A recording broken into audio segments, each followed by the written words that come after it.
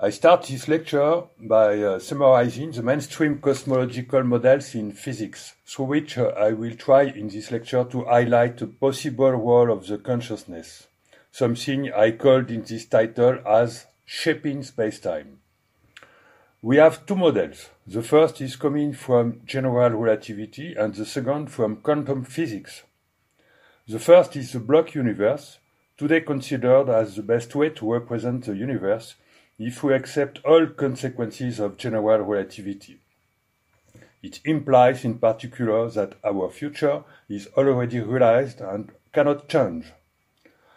The second is the multiverse model, which contains at our human level all alternative possibilities to conduct our life, but all are completely separated ones with other copies of our consciousness. This is coming from quantum mechanics, with the today consensus that the average multiverse is the best interpretation of quantum mechanics. But what is precisely a block universe? It's a conception of space-time where the future already exists as much as the past, and where the notion of time is perfectly relative to the observer, and finally, to consciousness. Note that in this conception, there is no more a present after which the future is not still created. No, all the future is already created. Now, there is a problem with both models, which are mathematically okay, but don't really satisfy physicists, because, first, the block universe is incompatible with quantum mechanics, and finally with our free will. Second, the multiverse is incompatible with Occam's razor because the number of different block universes in the multiverse is a quasi-infinite one. The proposition I develop in this lecture, which is illustrated by this moving tunnel, a flexible cylinder, is a solution to this problem that maintains a compatibility with the mainstream vision through two ideas. First, the multiverse is our own, a field of possibilities for our free will. Second, our consciousness is like an operator of free will involving out-of-space-time information that permits to commutate timelines. So, the solution is that the block universe should not be rigid but flexible. But is there something in physics that suggests its flexibility? I say yes, extra dimensions or quantum gravity. I will develop this a little. During the evolution of our conception of time, we have first defined a block universe with the present, and then we have made the present disappear altogether, with the past and the future having the same existing position. It has been said that time does not exist. Why? Innovations such as GPS and atomic clocks show that we can travel in time a little bit, and equations show that we can actually also travel in the far future. Some models with wormholes even authorize traveling in the past. On the question of time, general relativity and quantum mechanics are rather compatible. In quantum mechanics, the famous spatial non-locality experimented by Alan Aspect in 1981 is not only a spatial one, but also a temporal one. Particles may remain entangled not only despite astronomical distances, without a signal that allows them to be correlated, but we have the same phenomenon over time. Both theory and experiments show that there is a temporal entanglement and that quantum events can be correlated not only if separated by space, but also if they are separated by time, without any signal traveling in time. I illustrated in red three states that are in the past, present, and future, and can be correlated to other possible versions of these states. They are then entangled over time. The best way to understand this is to deal with two potential realities that are defined by two timelines. And today, quantum gravity, a very successful theory, though it has not been proved yet, He is dealing with such potentials, which means that timelines, in particular in the future, can fluctuate out of time, and then time does not exist in the sense of something that creates reality. It would rather be something that emerges, a thermodynamic emerging phenomenon. It is even now considered that present time could be a thermodynamic illusion created by the brain itself.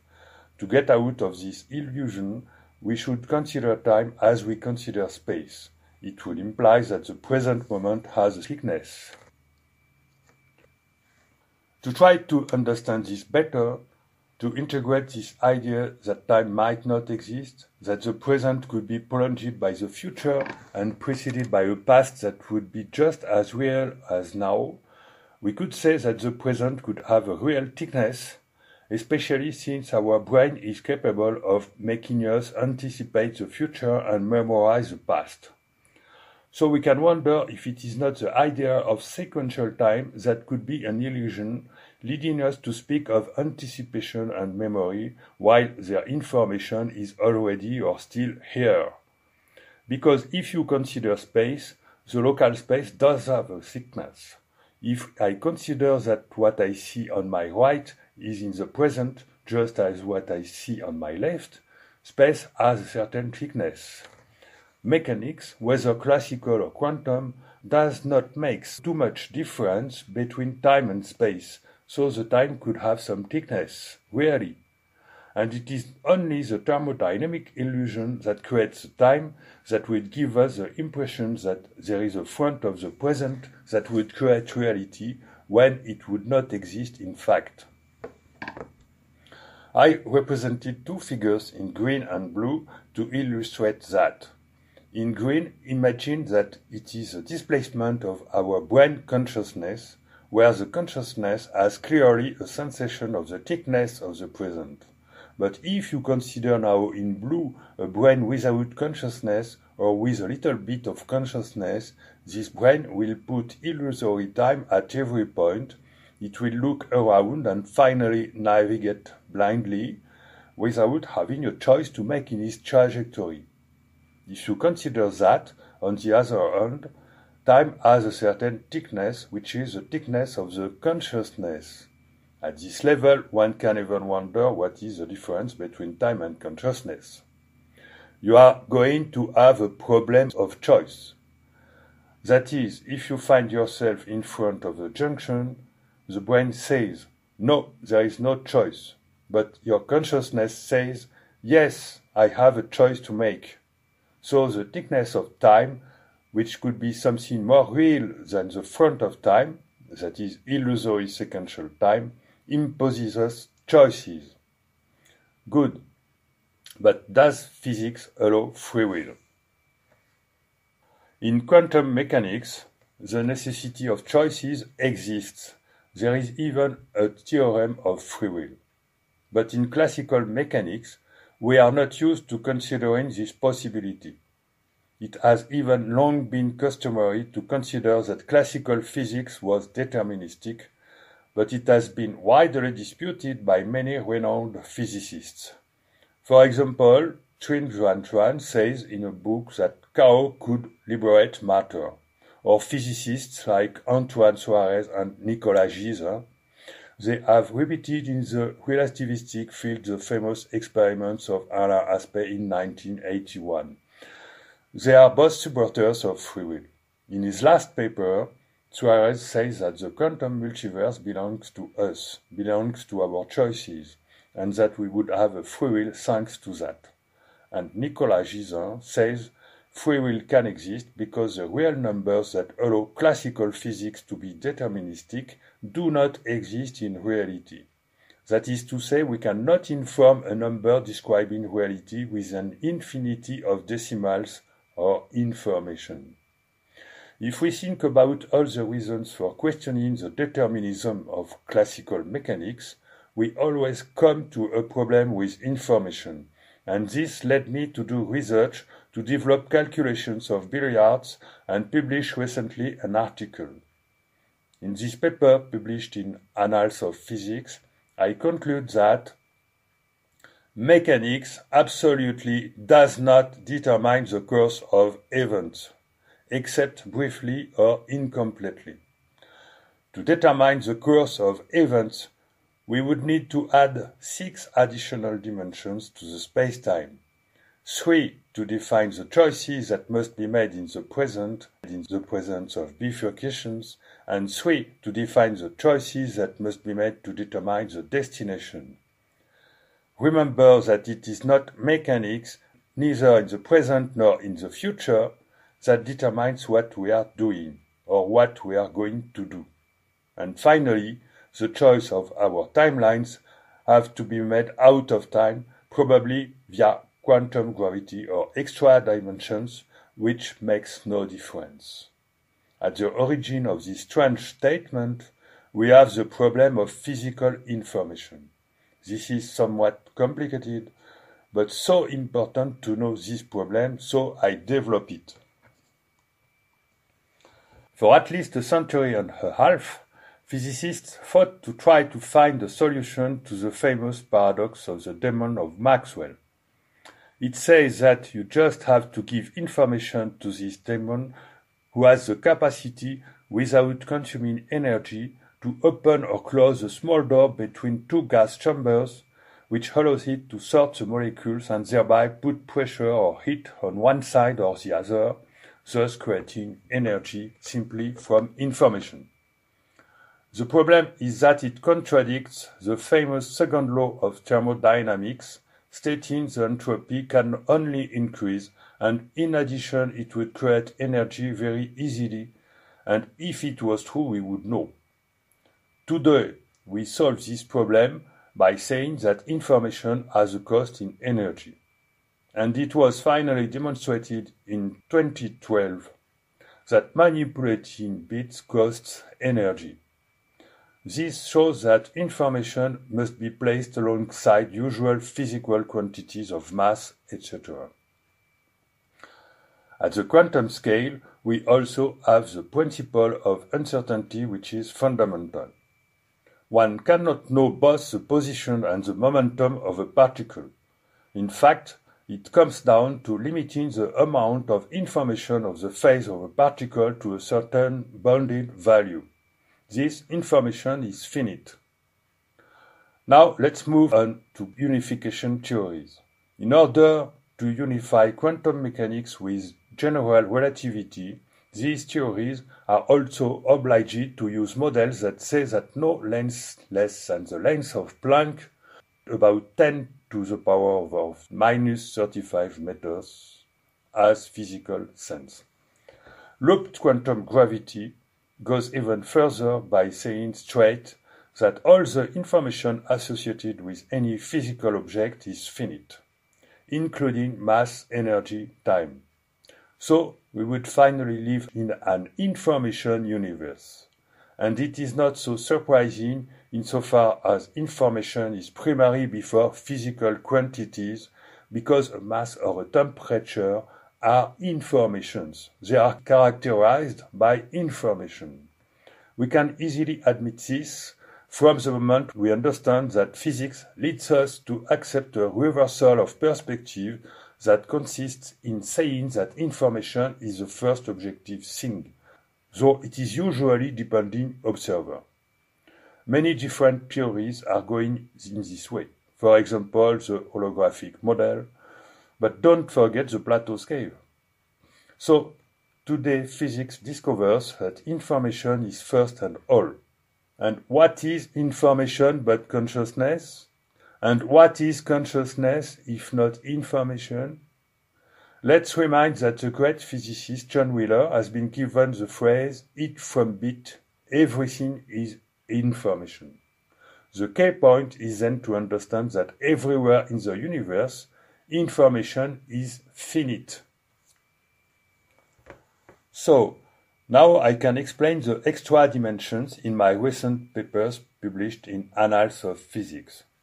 When information becomes fundamental, the problem of propagation of uncertainty in dynamical complex systems such as a billiard, but also into all living systems, becomes a fundamental problem.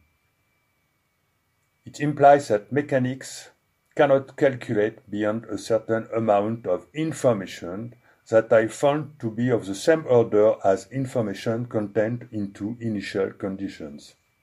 If we do not add information, we calculate a multiverse and not one reality.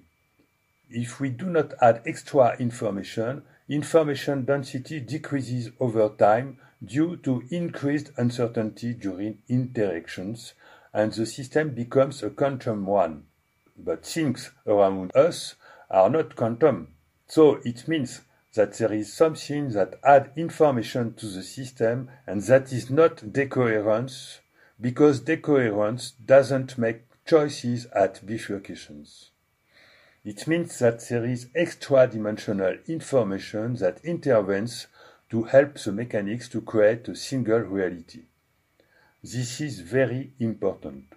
This additional information would come either from additional dimensions, from outside spacetime, from the quantum vacuum, or from the future. We don't know, but in all cases, we have extra observable spacetime data. This implies that the basic laws of mechanics must be conceived not as laws that create reality, but as laws that transform information into another, laws of unfolding reality during a certain time. The laws of physics are not creative. The mechanics works a long time only in special cases, when there are very few interactions, or when you consider planets or other objects that will interact very little with their environment, or when this environment will have a low mass compared to the mass of the body. Only in special cases does the mechanics work, and we have developed our vision of the world from these particular cases, while in reality mechanics cannot create the course of events. This result I found and published is in accordance with the results that mathematicians published 2 years ago, for which they were awarded in 2016. Mathematicians have showed that with deterministic equations, after a certain time in a billiard table, the balls lost the information corresponding to their initial conditions and a Brownian movement is established. This natural loss of information is the origin of the macroscopic multiverse. The laws of physics are not calculating a single reality, but a multiverse of potentialities. I calculated the factors of increasing the number of multiverse branches in a billiard table, and I found that the number of bifurcations that appear is independent of the accuracy of the calculations.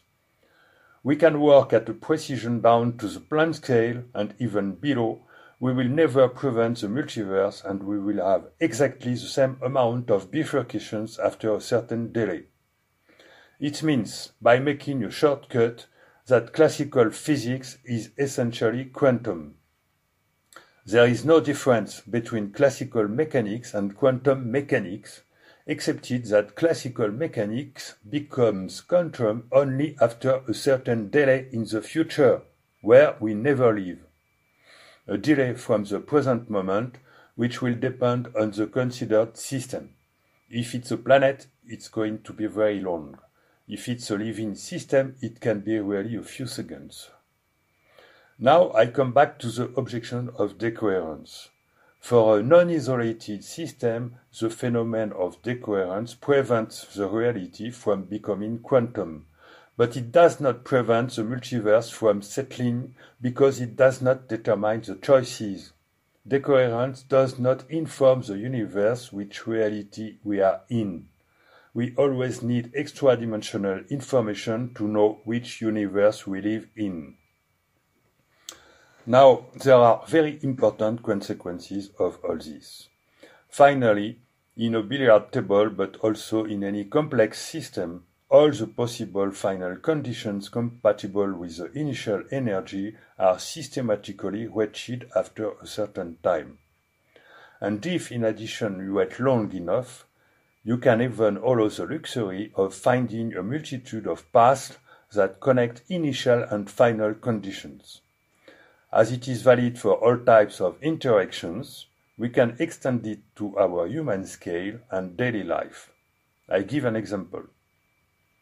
Tonight I'm going back to the hotel. The path I will follow is now perfectly defined according to the theory of the block universe. But in an hour, this trip may have changed because maybe this afternoon I meet someone who will make me follow another path. Does physics make it possible? Yes, because it is possible to keep exactly the same future tomorrow while changing the past today without changing the structure of the universe. I just have freedom to choose the path that will allow me to go back to my hotel tonight. Even in the case I meet a person who will have a great influence on my life, it does not pose a problem to the dynamics of space-time, because if really in my future I do something with this person, space-time will be able to send me another opportunity to meet him or her. There is enough fluidity, thanks to this multiverse, that can be adjusted from the final conditions to bring us a true free will in our daily life. From this speculative proposition, I have concluded that we can change the program, switch our timelines. The information necessarily extra-dimensional plays a role and determines the path, the commutations, and the change of path that we are going to take. That's still physics, so it is incomplete. Where does this information come from? We could say it is linked to free will. Would not that mean that our brain consciousness system would be a navigation system? It is the moment to make the difference between brain and consciousness.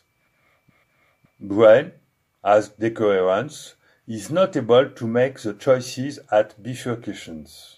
Only consciousness is able to bring extra-dimensional information that make us live only one reality. This is a classical point of view, but the same result as the well-known role of observer in quantum mechanics. But we still have to solve a problem before considering that commutations at bifurcations are possible, since it is about making the different commutations compatible. If I switch, I will change the life of someone who will be on my new course, etc. Can physics allow it?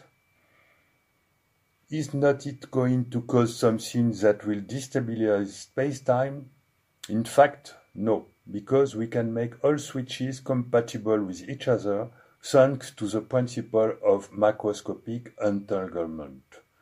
Today it is more and more accepted by great physicists. Thibaut Damour talks about quantum cosmology, a possible generalization of quantum on a macroscopic scale. Today, more and more physicists think that there could be a macroscopic entanglement at a macroscopic scale, and in particular between individuals, like Alan Kohns, for example. This is considered seriously by some physicists. And we discovered recently, and I did it myself, that we could simulate the entanglement with the help of neural networks.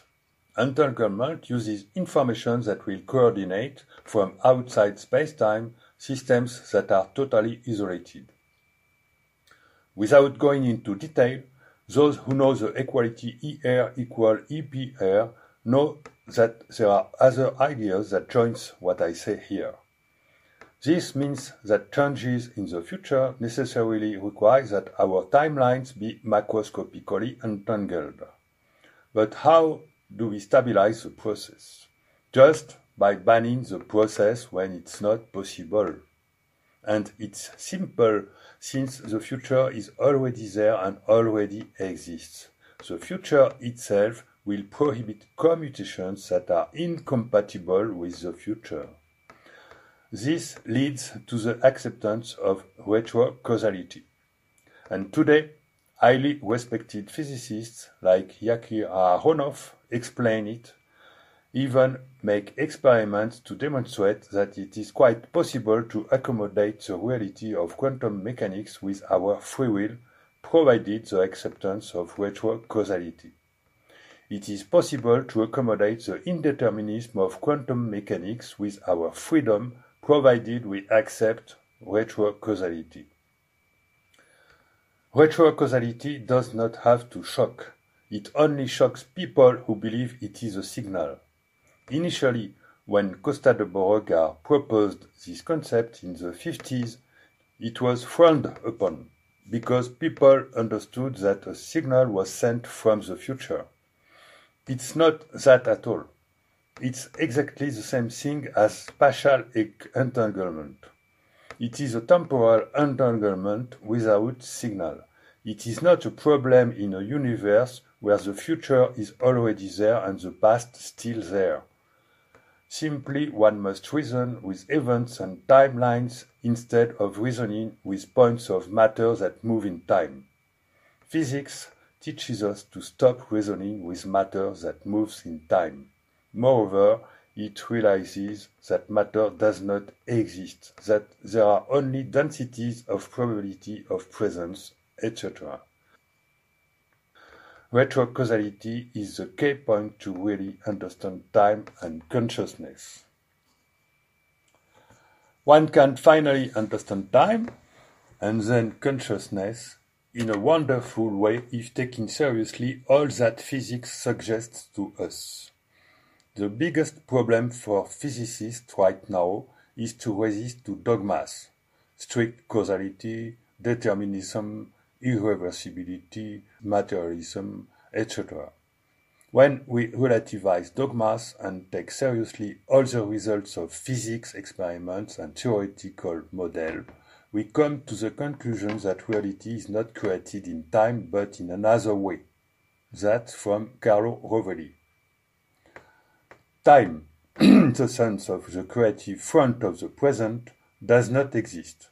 The past still exists and the future is already created, but I add the fact that our unique future is flexible, it can change. Then the key point is that the future could influence the present.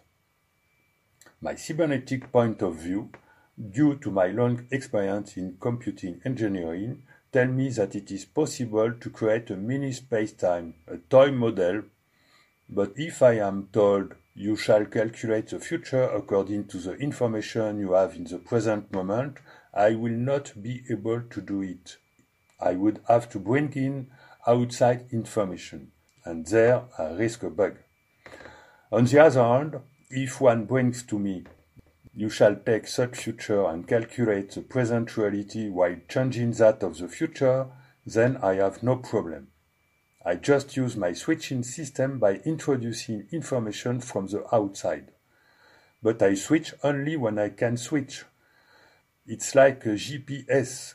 You are moving in a car, you have a perfectly precise journey, and at any time the GPS tells you, you go there, turn left, right, etc. Well, you keep the option of not following what the GPS says. You keep your free will. And what will it do? The GPS will recalculate your course. For a while it will tell you turn around until it understands that in fact you wanted to do something else.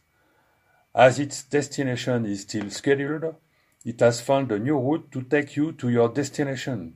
And you notice that at no time the universe has lost the thread of history. And it is quite conceivable to develop, I could do it, a multi-GPS. It will surely exist in the future, if only to avoid traffic jams. From the moment we are able to conceive, thanks to technology, a system that is a little complicated and clever to manage the commutations of timelines of a lot of people to take them safely to work, don't you believe the universe is able to do so? Now we have to hang that up by making the link between physics and consciousness. What I'm saying is that it is quite conceivable that the information introduced to achieve these commutations is information that expresses itself through quantum gravity. But I don't intend to develop quantum gravity here. Just remember that, as our great Roger Penrose, I consider that the information of consciousness is quantum information. This is the point to memorize. To summarize, I propose to model this quantum or consciousness information coming into space-time and making our future change. I developed in the past computer neural networks for vision systems, and thanks to this experience, I learned that if there are perfect architectures for analysis or recognition tasks, they are very, very bad, not at all adapted for memorizing or synthesizing images. That was an additional reason for me to think that consciousness information is not included into the brain, but into upper layers or extra dimensions of space-time. Still, we could model this in a toy model of space-time by a neural network with 3 layers, because we need to add one layer to define the path of timelines and another one to define their destinations. So a 3-layer neural network that would contain bifurcation data of entangled timelines would define a single future. On this basis, we could imagine toy models that simulate consciousness properties like intention and attention, but I don't want to enter here into psychology. This requires to accept the model of dual causality and hence the influence of the future.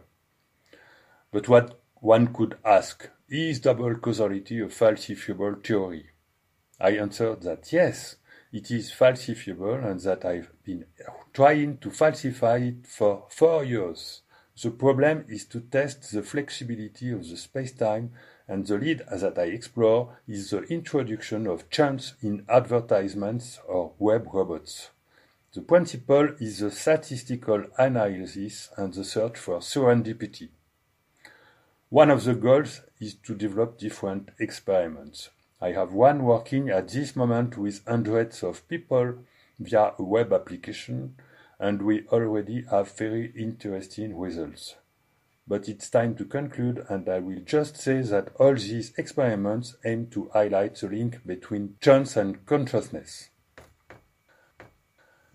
I will conclude by saying that our understanding of consciousness cannot avoid a cybernetic conception of a flexible spacetime that is constrained simultaneously by initial and final conditions.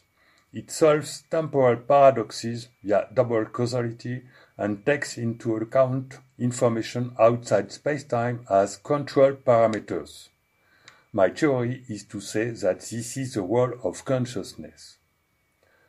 This implies relativizing the ontological scope of the equations, because equations are tools and their premises, determinism and continuity, are not compatible with reality. It also involves finding the appropriate cybernetic models, be it fractal, multiscale or neuronal, to connect entanglement indispensable for commutation and different stages or dimensions to accept the idea of an acausal configuration in physics. It already exists. I mean, the need to inform about the final conditions already exists. In my laboratory, for example, a colleague with whom I publish, specialist in fluid mechanics, uses it in appropriate dynamic models. In human sciences, it means avoiding confusion between brain and consciousness, which will play the role of providing additional information and accepting the search for experimental protocols to falsify or highlight the influence of the future on the present. Now, so as to prove all this, for me the internet and big data are promising leads on this subject. There are others, but the biggest obstacle is preconceptions or fear of a lot of researchers, research directors, directors of laboratories. You see that the biggest problem in the advancement of research is simply the hyperspecialization and formatting in which physicists are generally locked up.